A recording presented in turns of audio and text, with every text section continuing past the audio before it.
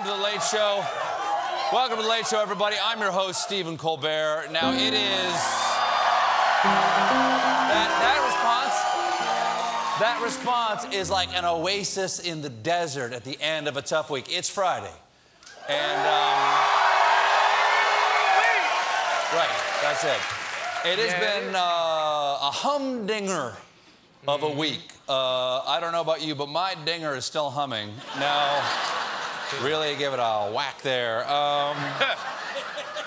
If you're watching this, it means you have good reception in your fallout shelter. And, oh, I also want to tell you that tonight's show is brought to you by my new sponsor, Sheep and Rocks. Everything you'll need in the afterscape.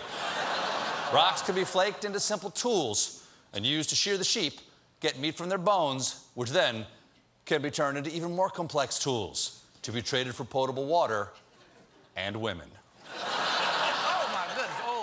Here's the thing, is that I'm a little down. I'm a little down about the state of the world. Yeah. And if you're down about the state of the world, you're not alone, because we just learned that when the president, he spends a lot of time down on the frowny farm, but he receives a folder full of positive news about himself twice a day.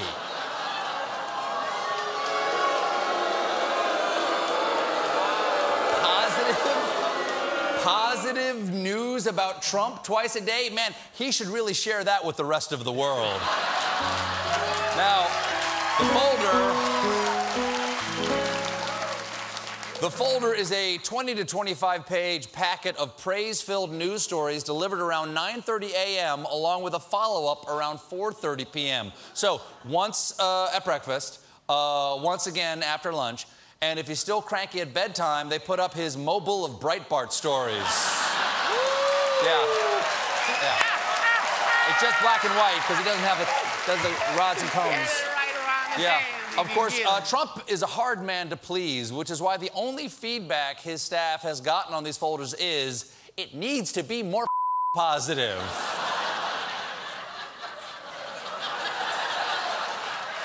More positive? If he loves himself anymore, he'll go blind. But even... It's very pretty. But even folks in the White House know that this is weird. This is strange. Because apparently some of the White House staff call the folder the propaganda document. Now, hold the phone, Chuck. Propaganda is supposed to brainwash the citizens into loving the leader, not brainwash the leader into loving himself.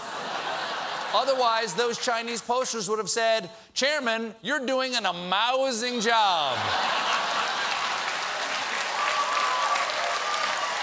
Words to that effect. Translate, different translations. The president apparently likes to see admiring tweets, screenshots of positive cable news chyrons, those lower third headlines at the bottom of the screen, and sometimes just pictures of Trump on TV looking powerful. Well, you know what? There just is not enough of that out there. So our in-house news team, Real News Tonight, is ready to help. Welcome to Real News Tonight. I'm Jill Newslady. And I'm Jim Ankerton. Tonight, we debut our newest segment, the Donald Trump Smile File. That sounds fun, Jill. What's in the file today? Well, for starters, these totally true lower third graphics, which would look beautiful framed on the president's desk. Next up in the Smile File, the president looks powerful on TV. Here he is lifting a car to save a baby. Trump looks strong. Trump is strong. And here he is punching a hole in the moon. Never saw President Obama taking on the moon. The moon knew of his weakness. Finally in the Smile File, it's Zippy, the monkey friend young Donald Trump used to hold as he fell asleep. Remember, Donald? You thought you lost Zippy forever, but Zippy is back, and he has a message for you. I love you, Donald. You're doing a great job as president. Plus, no one else exists, and you're never going to die. True that, Zipster. Coming up next, the president's upcoming biopic. Is Jon Hamm handsome enough to play Donald Trump? Stay tuned.